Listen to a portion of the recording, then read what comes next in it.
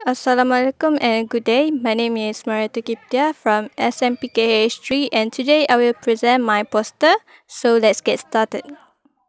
I will start my presentation for comparative anatomy for reproduction system of cow, ewe and mare.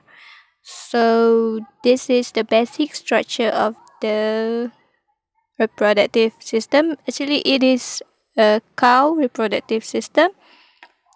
For vagina, the semen is deposited into the reproductive system through the vagina. A cervix is a muscular structure functioning as a passageway for the sperm and keeps bacteria from entering. It also acts as a part of birth canal when there is birth processing.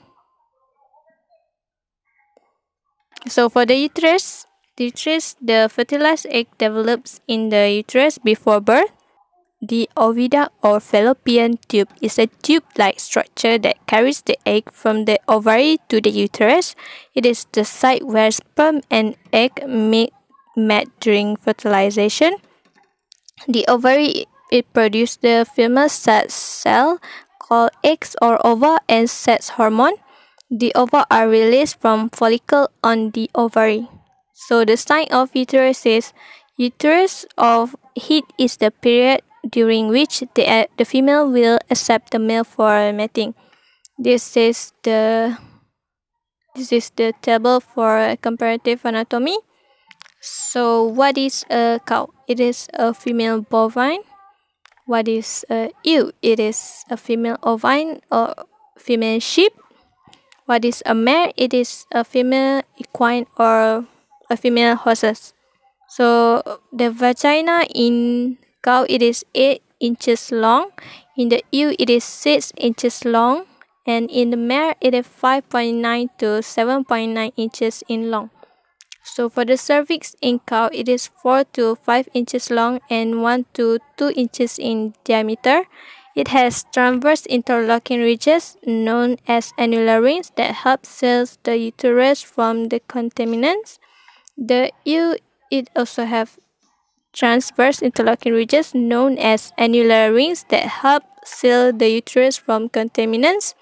For the mare, its cervix is 2 to 2.8 inches long. The cervical canal is more open than other farm species. Its mucosal fold in the canal which projects into the vagina help prevent contaminants. And for the uterus, for the cow, the body of the uterus is less than 2 inches long. It is bicornuate uterus. For the ewe, it is bicornuate uterus. It is also a bicornuate uterus. And for the mare, the body of the uterus is 7.1 to 7.9 inches long.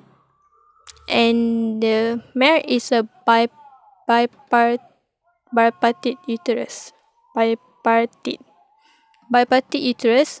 It is more or less the same like bicornuate uterus, but it is much shorter, I think.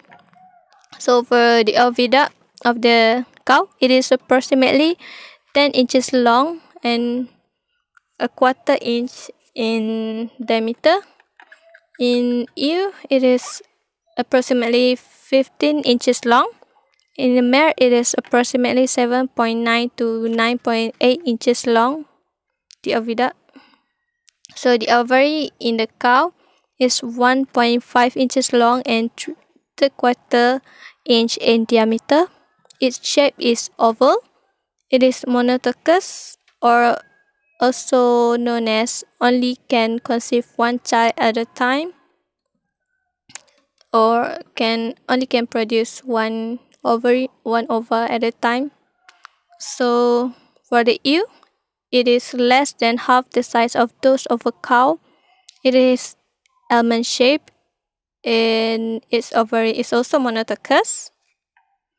And for the mare, its ovary is 2.8 to 3.1 inch in length and 1.2 to 1.6 inch in diameter.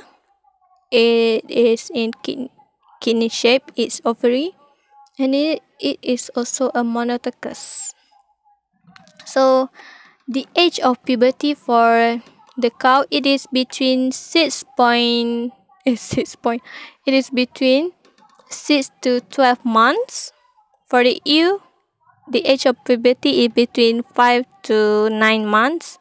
The mare is the age of puberty is between 10 to 12 months.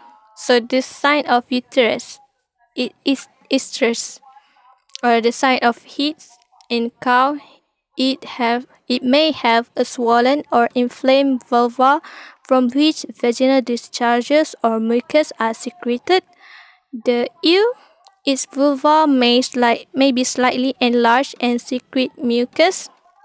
So for the mare, it shows a raised tail and a relaxed vulva with mucus discharges. So this is the diagram for the cow reproductive system. This is the ewe diagram of reproductive system, and this is the mare reproductive system. I guess that is all from me. Thank you.